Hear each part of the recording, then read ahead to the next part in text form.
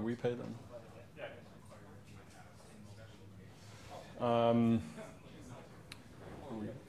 Okay, so I'm going to go ahead and get started.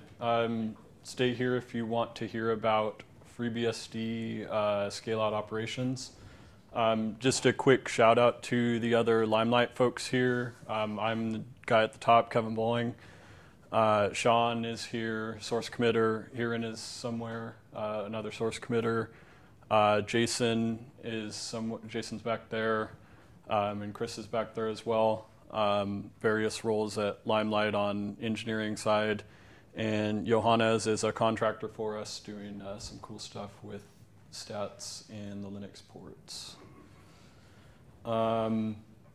So that's actually more or less the totality of our BSD effort. We've got a couple other people, and I'll touch on that in a little bit. So just an introduction to what Limelight is. We are a CDN, and this is a cute graphic our marketing folks came up with. Basically what we do is put servers close to users. So these are in data centers that are rich with eyeball networks and backhaul. We run our own fiber backbone. This actually differentiates us from most other CDNs, which are generally going over internet transit or some type of carriers. If they're putting, for instance, their appliance in an ISP location, they have to backhaul over the ISP's network. So this kind of lets us get over the the turbulence of the internet. We can also accelerate non-cacheable content via our backbone. We do have some other services aside from content delivery. We do video, so we've got a pretty comprehensive system around that. It's basically like a private YouTube that you can drop into a site. A lot of local news channels, for instance, use this.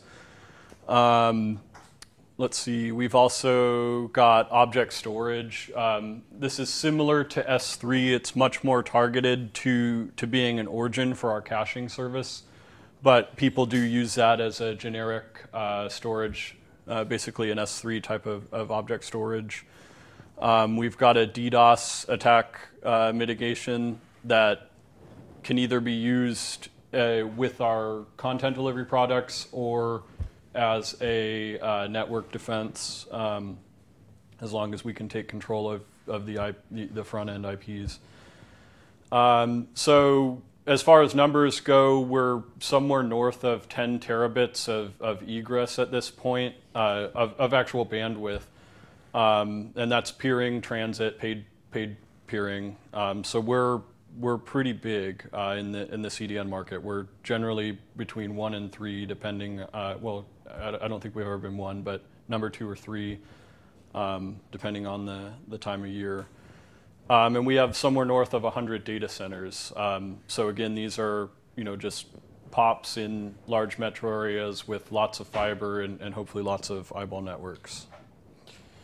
So a POP looks pretty there's not a lot going on inside of them in terms of like the equipment. We've got DWM gear. This basically runs a local fiber loop between, generally we don't go into one data center in a metro area, we'll have 2 or 3. The DWM gear lets us, over a single pair of fibers cram like 10 gigabit lines. So that creates a loop between we basically treat all of those data centers as one point of presence. And we do get a little bit of redundancy out of that, but that's how that works. At the actual data centers, we have a pair of generally the largest routers you can get from somebody like Brocade with a full route table. And this is what our peers are coming into and our transit. Behind that, we'll either have a couple or more large chassis switches. These look just like the routers. They're like half, 3/4 of a rack with tons and tons of 10 gig ports going out to the systems. Or we're pulling 40 off to a spine network Generally, we're using Arista 40 gig switches here, and those will go to top of rack switches. There are pros and cons to both approaches. Price usually dictates which we do, as well as the size of the pop. Then we've got a ton of servers that look just like this. A lot of people use Supermicro. We're in that camp. We generally throw one CPU into these. This is good for FreeBSD because we don't have NUMA problems. There's just a single NUMA node. We're using all SSDs at this point on these edge boxes. We've used some Samsung. I think we've evaluated Micron as well. So all of those bays will be generally 480s at this point. We're looking at going up to terabyte class SSDs because that affects our cache retention time, which lets us, for long tail content, we can get faster throughput the more space we have. So on the back of this thing, it's actually 2 servers in the 2U. The reason we do this is we get 4 extra drives in the 2U versus 1U servers. It does cause some problems with asset management.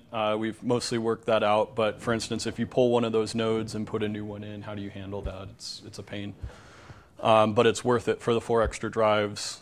So on the back, generally we've got, at this point, we're using Intel 10 gig fiber Ethernet. It drops into this, I think, this little guy right here. We're trying to work with Chelseo right now and see if we can get a Chelseo board to go into this thing, because if you don't populate the second CPU socket on these Supermicro boards, you don't get to use these, unfortunately.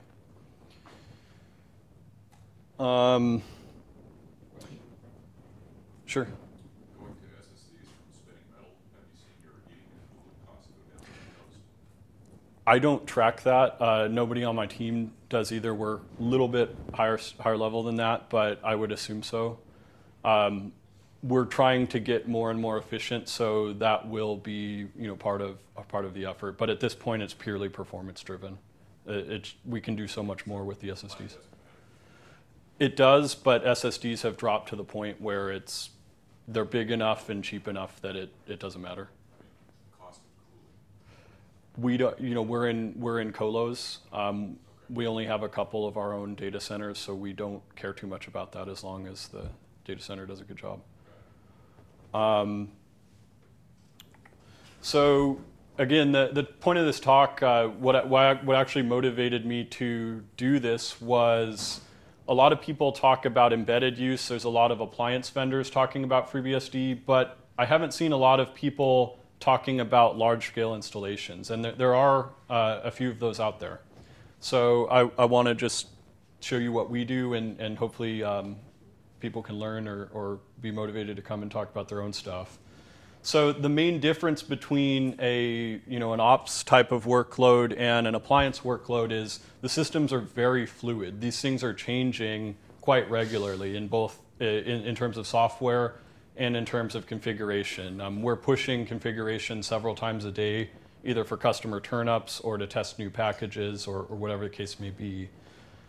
And this is very common. This is all of the hot stuff you see at startups and whatnot. This is like large websites, API-centric companies, and service providers. They're all in this category of ops, I would say. And with that, the workload is basically internet-facing. You don't have, we're not like a storage appliance that has to have 100% availability because a ton of servers are hanging off of it. We've got lots of cheap nodes, and we can kind of deal with failure in different ways. So this is more or less the about me. I think it's kind of important before we get to the other slides. I was a Linux guy for 10 plus years and very deep into that culture. And although I was doing that professionally, I kind of played around with other operating systems. I ran MonoWall when I was still in high school, and that was a thing. Switched to pfSense when that started gaining traction, and I would play around with other OSs just for fun. I'm kind of curious about the design trade-offs and why people do things. I also like old hardware. kind of played a role with those ones at the end. So I started Limelight Networks, and I'm intrigued by the BSD edge because this is like our bread and butter. There's over 10,000 machines, and there's not a lot of people doing anything to make that happen. I'm curious because, like on the Linux side, either at Limelight or other companies I've been at, there's a ton of people per, whatever measurement you want to use per, X number of servers.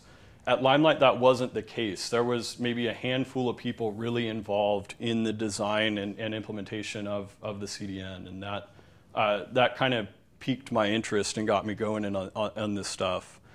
And when I started digging, what I found was this BSD software and mindset were really responsible for that, and that sucked me in.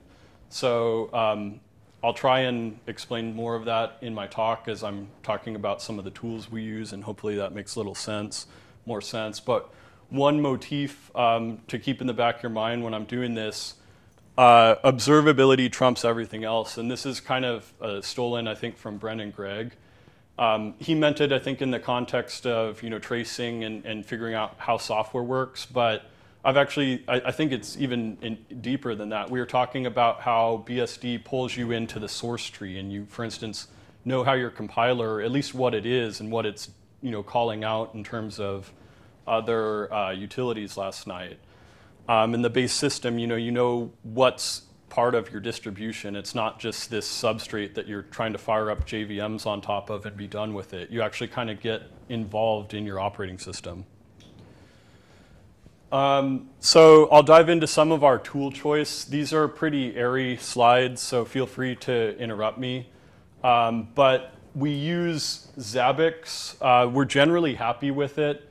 It was somewhat hard to scale because it uses a relational database to keep track of all these incoming values.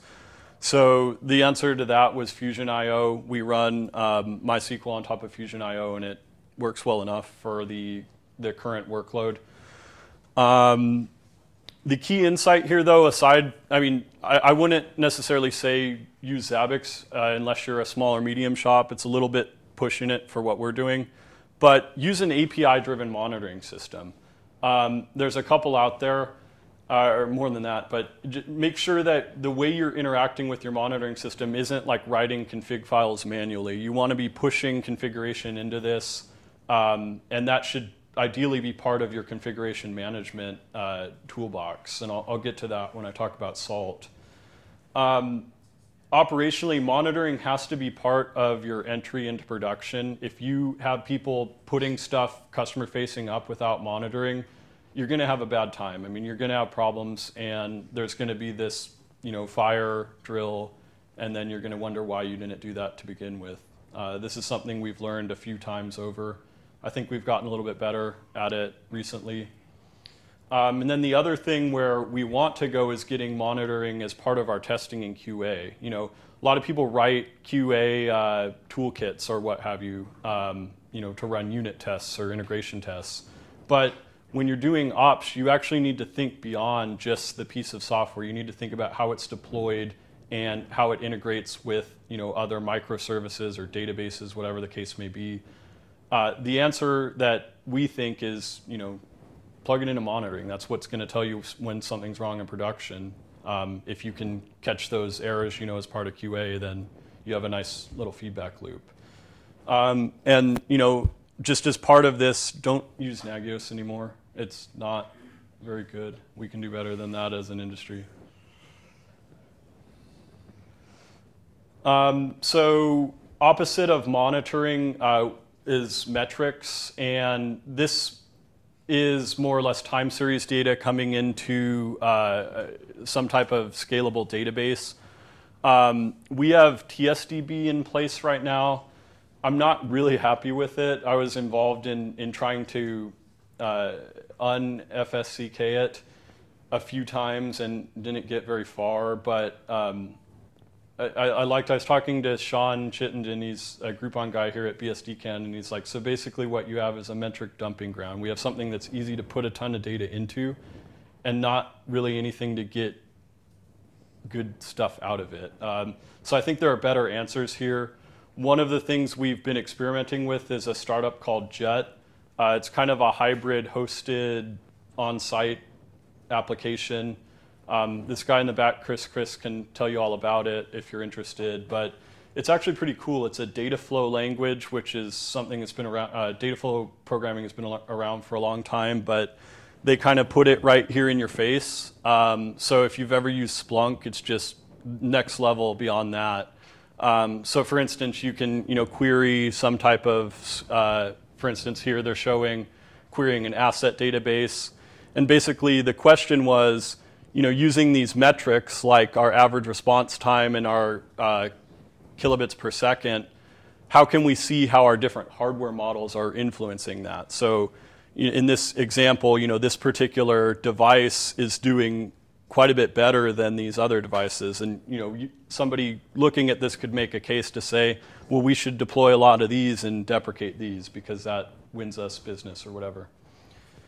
So metrics is a pretty important thing for making decisions at scale. I can talk a lot more about this, or I can move on if anybody's interested. So basically what we're trying to do, we feed a ton of just stats coming off a server. So our main ingest is a program called collectd. It's just a C agent with plugins. And this is looking at things like your CPU usage, load average, gstat on FreeBSD, memory, and then we try and get application metrics too. This requires the application developers to get involved, but they can push up things like transactions per second or average, some type of percentile response or things like that. Once we get it into one of these systems, then we can query it. This is actually the bare bones TSDB interface. There are some better ones, Grafana. But basically then what you do is try and correlate things. So you can say, this is actually a brilliant example. It's like, can I correlate server model to response time? But maybe I want to look at backbone saturation to response time, or swap in versus response time, things like that. There, when you have the data, you can start asking questions, and you can, with them in a scalable database, you can ask them post facto, so you don't lose that after an incident. You can go back and say, why did we do something wrong or imperfectly there? Yes? You mentioned, well, you have a thing up there about how my company's just starting to look into that. Like, can you just briefly touch on what your thoughts are? Sure. So I said it's not quite metrics because basically both of these things are taking in log data. For instance, you're pushing in syslog or app logs. Then they have indexers that can put that into an efficient structure so you can query it and roll it up into different things. A lot of times you can turn that back into metrics. So for instance, we can use Splunk to get metrics off of like an access log or something. Or Elk is more or less the same. More or less equivalent to Splunk, just open source. Trying to think, the other thing you can do here is just query your, if you are looking for like, for instance, a panic or something that's coming off a syslog, you can go into Splunk and try and make inductions based off of that, like try and correlate things, kernel version or things like that. Does that help?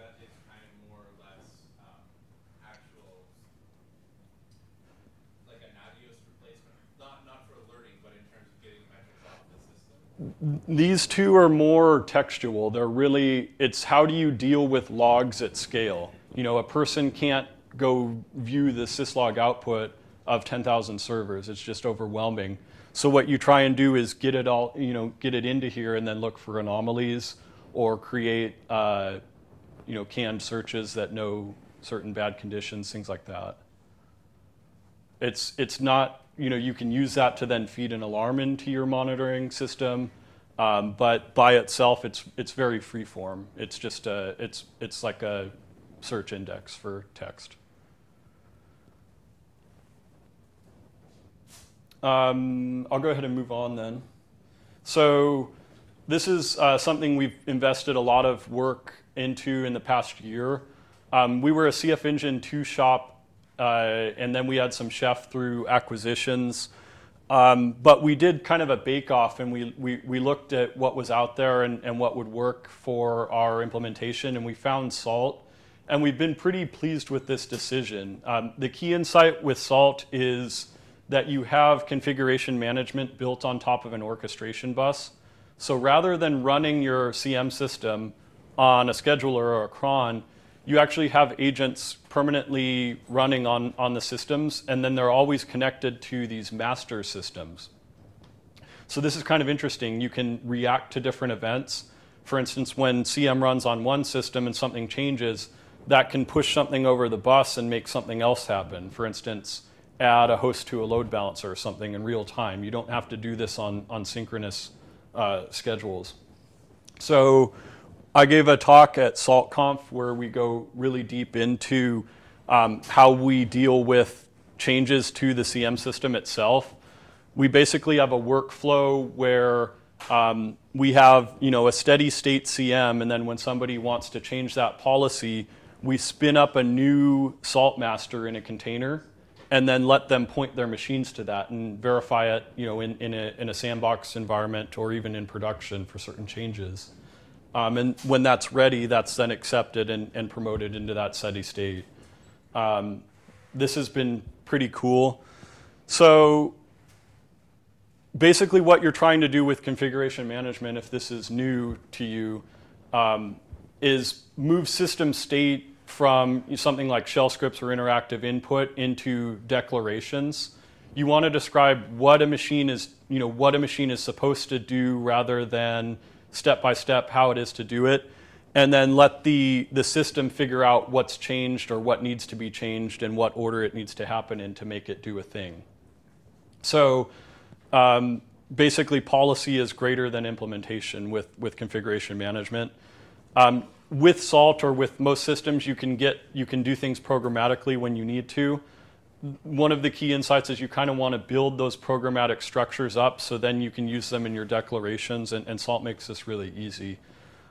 This is a state that deploys network time or NTPD, and using a map file, this works on our FreeBSD hosts, our Red Hat hosts, and our Ubuntu hosts.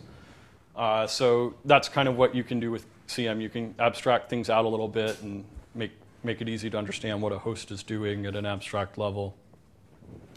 The other thing we get with Salt is this orchestration bus. So a kind of neat example we had recently, we ran into some weirdness in the TCP stack where we have a customer with a very bad network that's sending out-of-order packets in the initial burst. And then it's actually sending ACKs left of the window, and there's actually an RFC that none of us knew about where this is supposed to be a good thing. So we found, basically we wanted to see how prevalent this was in production to gauge the severity. So we wrote a dtrace script and actually ran this on 2,000 production machines and just watched a counter for 10 minutes. And we found out it's actually very, very rare. So that helped us kind of triage a bug, from, oh wow, this is, we better get a handle on this real quick, to, okay, we can take our time and figure out what's actually going on here and how do we want to fix that. Should I pause here on Salt? Do you any questions or comments? Cool. Sure. Your own modules for Salt? Yes, we do. So we've got, I'm trying to think of a good example. So we sync SSH keys out to the edge. This is just one I wrote, so it's on the top of my head. To do that, the module goes and makes a LDAP query for the SSH attribute in the directory, and then pumps that to the master. Then the master can use the Salt file server to push that out to our edge nodes. It's just a way we log into our systems. We've also written modules to do like different services. I can't think of, one of them is actually this workflow, like how this thing spins up containers. That's a module. How long was your SSH module? Like how much couple screen pools at most. It's easy. I'm really pleased with Salt. Everything's pretty straightforward. The docs are a little bit hard to get started, but once you kind of grok it, it's pretty easy to keep going. So just really quickly, if Salt has a constant connection back to the master, what kind of load does that put on your network? Very little. Very, very little. It's 0MQ underneath right now, and they're actually working to make an even more optimized transport. But like as far as bandwidth, there's no noticeable. I mean, I think the machine's been up with a large client count, and it's done like 100 gigs over a couple months of. How many clients do you have connected? So we have like 1,600 servers. I'm just trying to get an idea. Sure.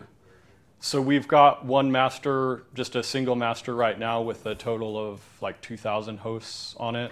Then we've got a couple other pools, but and that's doing fine. Like that's handling all the encryption and everything. And you'll see the CPUs spike a little bit. Like you don't want to skimp on hardware there, but for that I think you'll be all right. What's your master? Just last question. What's the master approximately for hardware specs? We've got dual, so we went dual CPU, whatever the current generation is, like 8-core, dual 8-core, and then like 100, RAM actually didn't matter, but we've got like 128 in there. We also did SSDs just because we didn't need a lot of space and they're affordable for us.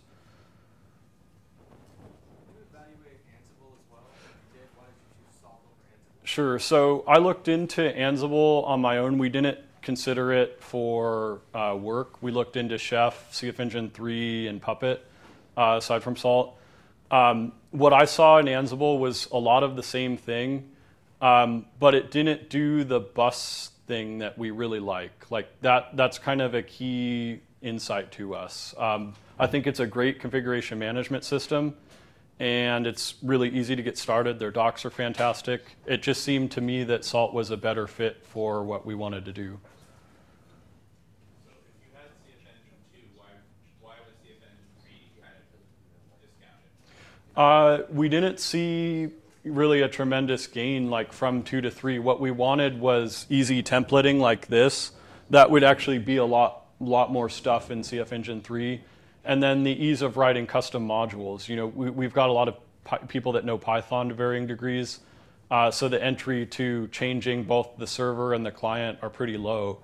Most of us that have worked on the Salt implementation have actually been contributing patches, like drive-by patches to the Salt upstream. And you just go in and do it and you're done for the day. You don't have to have like a huge learning curve.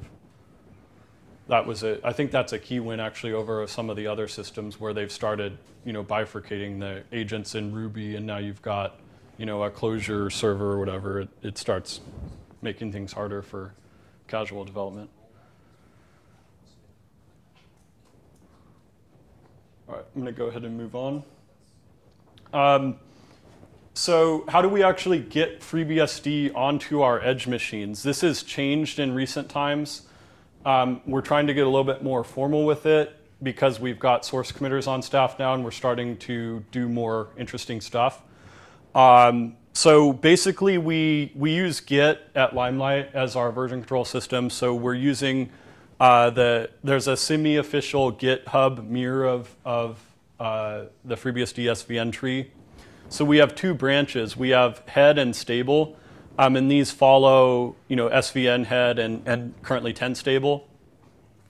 And what we're doing here is we're deploying 10 stable, but we develop against head because we want to kind of stay ahead of the curve and make sure, that what we're doing is going to be fine when the next release comes along. So we take these 2 branches and we grind them through a Jenkins job. This produces our images that actually go out to the edge. And I'll kind of go off on a tangent here. We have this Vagrant thing that this is actually part of our Salt deployment.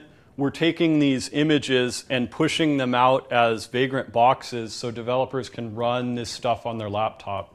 The insight here is we want them to have a very low barrier to entry to writing configuration management and working with our actual production images. if you're developing against a vanilla image that might not have all of our customizations, maybe you don't run into a problem early enough and it becomes a problem, that kind of thing. So with Vagrant, we're able to actually get very low barrier to entry to our very production-looking environments. And this is all a big feedback loop. Packer is a thing that we use to make those box files. It's a little bit more important in the Linux world because we just have these ISO images that we have to enhance with our changes to packages and config. But in FreeBSD, we've got the build system, so we can do whatever we need to there. I'll go more into our source stuff in a bit.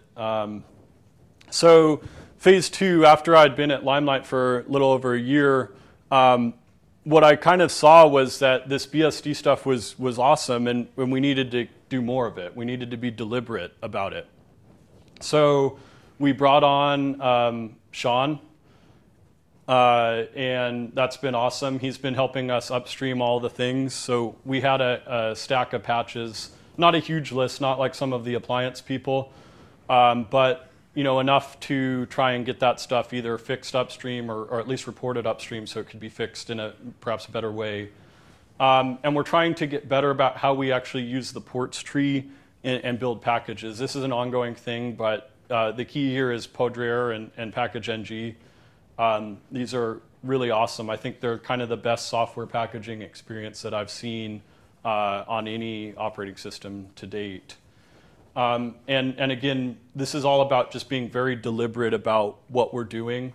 A lot of things that up until this time were done just because they had to get done, and now we're trying to take a look at it and say, okay, here's how we should do it going forward, and we'll be more efficient and better.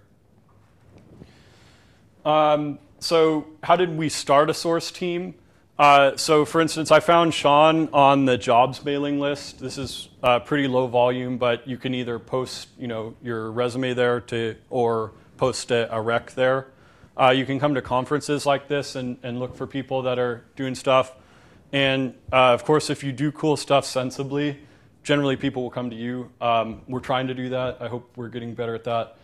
But there's plenty of people using BSD that are doing that. So the benefits of starting the source team were we were on FreeBSD 8 when we started, and 9 had come out, 10 had come out, and getting from 8 to 10 was actually a lot more involved than we thought. Even with this small patch stack as an operator, it was quite a bit of work, both because of there were actually bugs in the 10 and 10.1 release that we've had to work through. And then we have a binary blob that we actually deploy to production. We bought a pluggable congestion control algorithm before that was a thing in FreeBSD that does some network magic. So we had to kind of figure out how we could keep the interface consistent so we could keep using that in the 10 life cycle while we figure out what we want to keep from that and implement ourselves where we can as source changes. Some of the other things we've done, Sean worked on this multi-queue EM driver. The EM driver is like a gigabit class Ethernet controller. From Intel, it only uses one NIC queue. And what we saw was that a lot of our machines were actually kind of stuck in the TCP path. So what he found through reading some of the ARC manuals was that you could split this out to at least 2 queues on some of the chips. And then now we can get 2 or more cores, I think 2 to 4 cores doing that TCP output path. And this actually got us with the 2 link ags from like 1.1 gigabits reliably. Now we can more or less max those 2 interfaces out. So that was a really nice thing.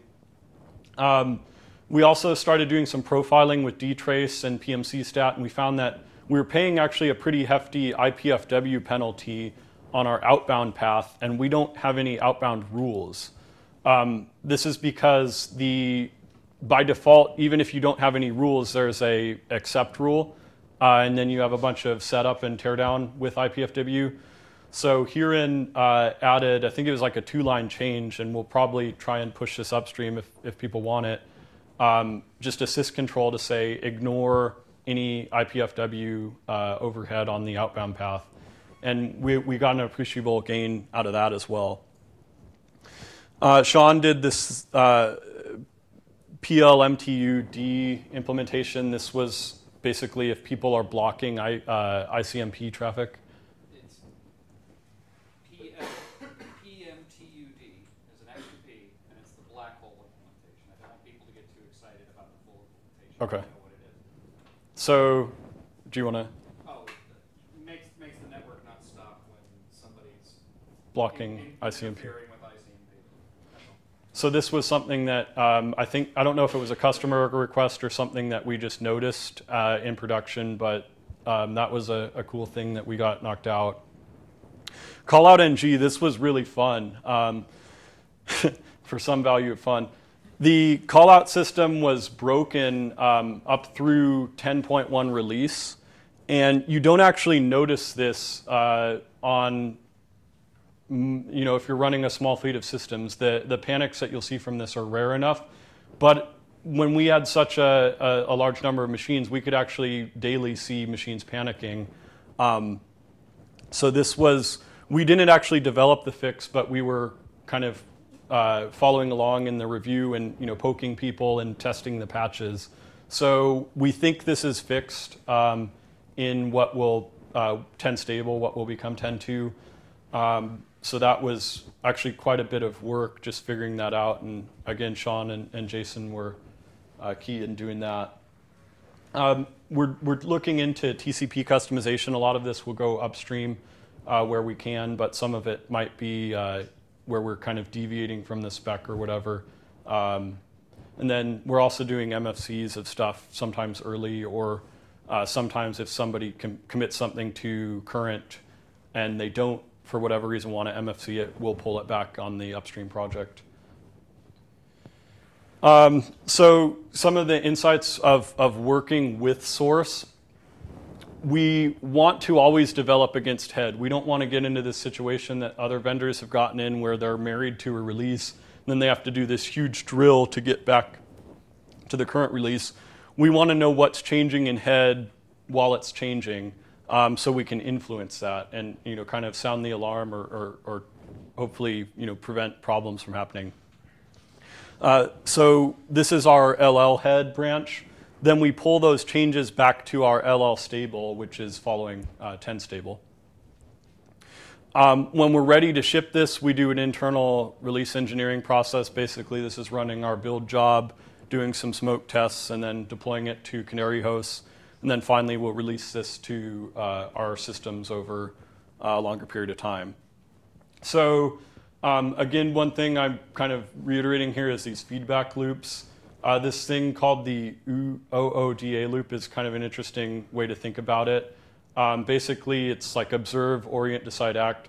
So we want to kind of see what's changing, get ready, position either the people or the machines to do what they need to do the work, and then make sure what we did is effective.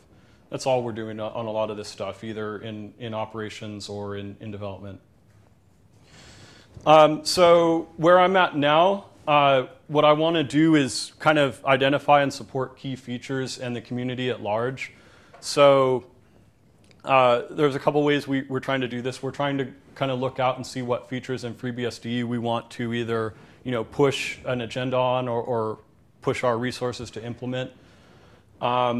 We want to support the community with finances. So we've made a donation to the FreeBSD Foundation.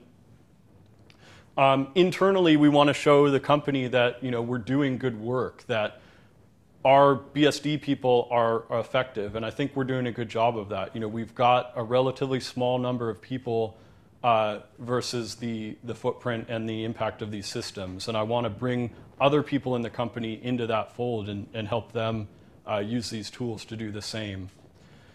And how we'll do that, we want to empower our service owners to do cool stuff. The base system, again, it's incredibly observable. You can kind of figure out what it's doing and how you assemble it to make your whatever you're trying to actually do be efficient.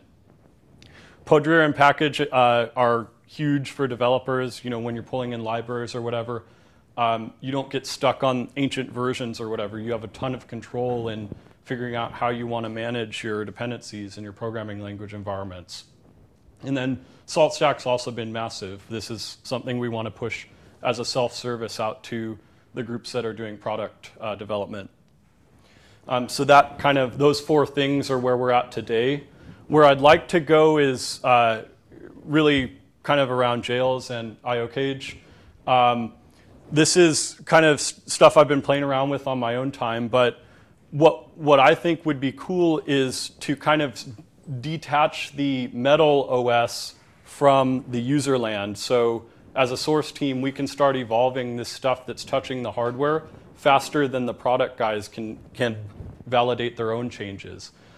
The reason we want to do that is, we're trying to test and minimize the amount of releases we have in production. So when we're doing driver work or whatever, these guys don't care too much about that. They just need it to work. But we need to keep their ABI compatible and everything. So for instance, I can envision in the near future, in the next year or so, we'll want to start deploying 11 to production. And if we can do that without, rebaking all of this user land stuff, that might be interesting for a migration period. And, you can support that for a couple years or whatever. ZFS is kind of instrumental to the jails thing. You want to be able to push jails around to work around hardware problems or, data center migrations, things like that. So I already mentioned this. This was actually a lot of work. In a corporate environment, you have to figure out how you can make people understand a good idea is like a good idea.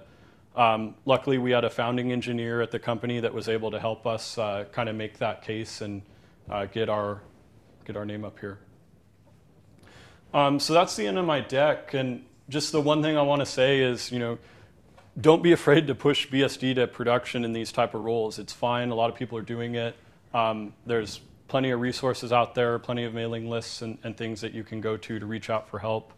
And if you're doing this, I hope to see more talks about stuff like this because I think it's an important market segment that we're kind of quiet about right now.